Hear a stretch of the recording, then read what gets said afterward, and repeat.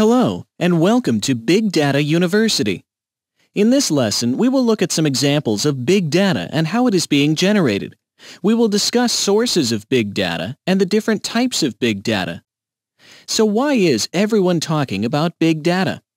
More data has been created in the past 2 years than in the entire previous history of humankind. By 2020, about 1.7 megabytes of new information will be created every second for every human being in the world. By 2020, the data we create and copy will reach around 35 zettabytes, up from only 7.9 zettabytes today. The chart on the right shows the growth in global data in zettabytes. Note the jump from 2015 to 2020 of 343%. How big is a zettabyte? 1 bit is binary. It's either a 1 or a 0. 8 bits make up 1 byte, and 1024 bytes make up 1 kilobyte. 1024 kilobytes make up 1 megabyte. Large videos and DVDs will be in gigabytes, where 1024 megabytes make up 1 gigabyte of storage space. These days, we have USBs or memory sticks that can store a few dozen gigabytes of information, where computers and hard drives now store terabytes of information.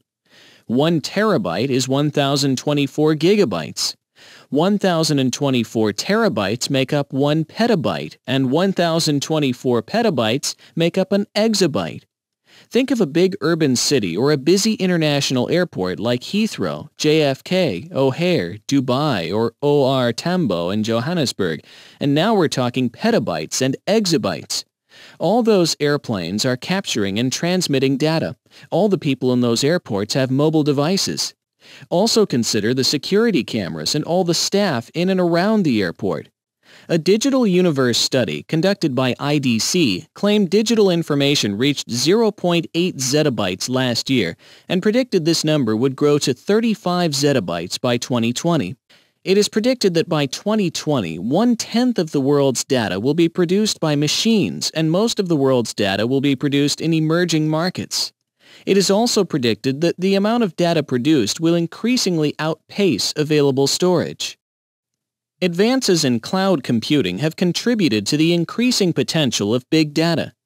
According to McKinsey in 2013, the emergence of cloud computing has highly contributed to the launch of the big data era. Cloud computing allows users to access highly scalable computing and storage resources through the Internet. By using cloud computing, companies can use server capacity as needed and expand it rapidly to the large scale required to process big data sets and run complicated mathematical models. Cloud computing lowers the price to analyze big data as the resources are shared across many users who pay only for the capacity they actually utilize. A survey by IBM and Said Business School identified 3 major sources of big data: people-generated data, machine-generated data, and business-generated data, which is the data that organizations generate within their own operations.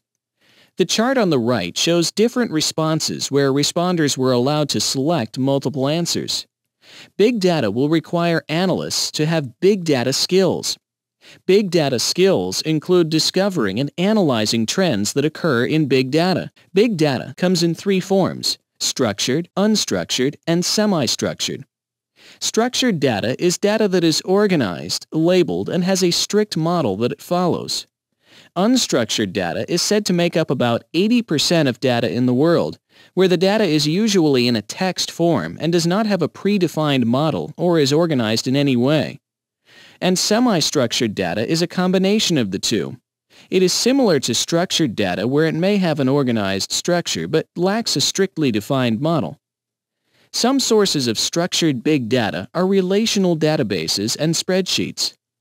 With this type of structure, we know how data is related to other data, what the data means, and the data is easy to query using a programming language like SQL.